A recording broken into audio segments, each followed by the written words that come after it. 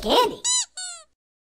Dragula Titans recap in 5 minutes, episode 3. So we return back into the workroom. They reiterate a lot of the same shit that they were talking about last week, blah, blah, blah. We saw it. Previously on X-Men. Abora and Erica Clash are back at it again because now we're talking about a curse that did nothing. And this is one time that I actually agree with Abora. The curse did nothing. Erica thought she was sending a message. Nobody got the message. I do think it's really funny that Abora got the curse from Erica and ended up looking better than Erica. I don't know what's going on in Erica's head. The curse was stupid. So the consensus is that Yovska went home. We know Yovska went home. Also, Coco Kane saying it's Ofska for Miss Yovska is probably one of the best things that has ever been said on TV ever. Baby, in my book, it's Ofska for Miss Yovska.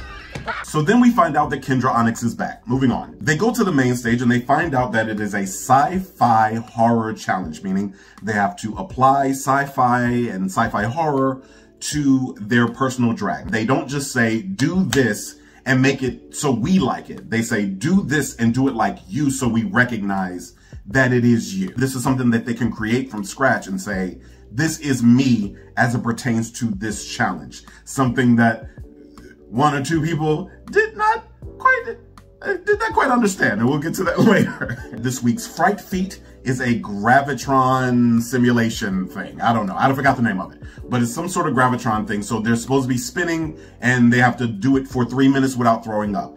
At this moment, I did not understand what was going on until we saw them get into these lockers that sort of look like tilt-a-whirl, rotor things. I don't know. You might not be familiar with that ride where it spins and you all stick to the wall. That's what I thought it was going to be. I'm not sure that these Fright Feats are hard enough to eliminate people to bring somebody back in the week before. I'm thinking that it's going to have to take one that somebody's going to say, no, I'm not doing that.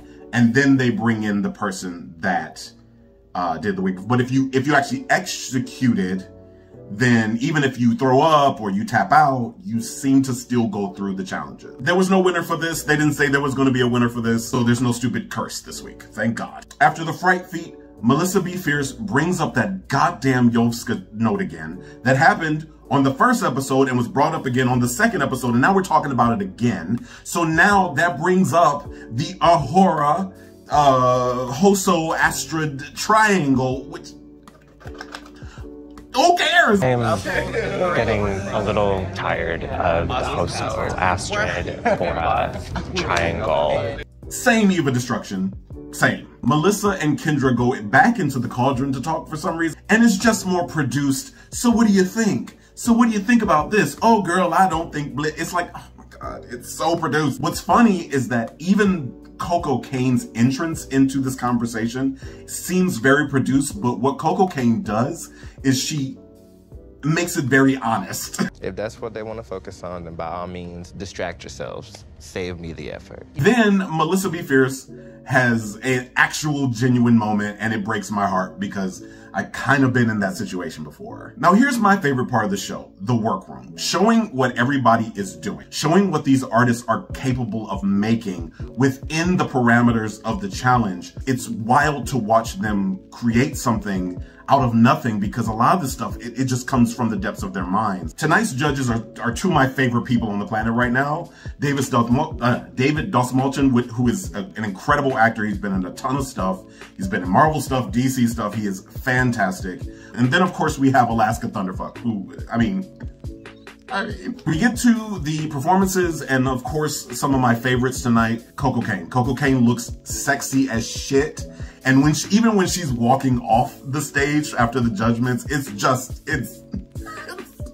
fucking hot. Some of my other faves tonight are Melissa B. Fierce in this glam predator thing. Fucking beautiful. Also, Victoria Black with the thing. That was amazing. That was amazing. Also, Hoso, you know, I usually, when I'm looking at Hoso stuff, I'm always doing this. What am I looking at? What's happening here? What is this? And this was one time that I did that and I saw the details. It wasn't as muddy as I'm used to from Hoso. It's actually very clear. It had the 3 faces, but you still saw Hoso, and that was something that the judges brought up. We find out that Kendra and Abora are in the bottom again. I love Kendra Onyx. I have seen her perform, and the performances never lack. Kendra Onyx is a performer. Of course, Abora's, when she talked about it, I was like, oh, that sounds cool. Sort of this angel eater, but we never really got that. It was pretty. Astrid and Erica clash, play victim in safe. Astrid goes on this rant. Of course, this is edited rant, but it's still, like, she went on and on and on. It was nonsense. Hoso is up Abora's ass again, and she's made it very clear that if anybody else is in the bottom with her, she is gonna vote for Abora. I have this gut feeling that Abora is gonna make it to the end. They want to keep Abora around for this storyline, and I wanna blow my brains out. One thing Coco Kane says is like, well, if she ain't going home, she better hope she's going home, because she just alienated everybody in the room. Everybody. Nobody's on her team anymore. Even Hoso has second thoughts about being on her team at this point. But of course, we find out at the end of all this that Kendra goes home. That makes me very sad, because Black girl magic. And I love you, Kendra Onyx. We have quite a few episodes left to go, so buckle in. I'll see you next week. Candy.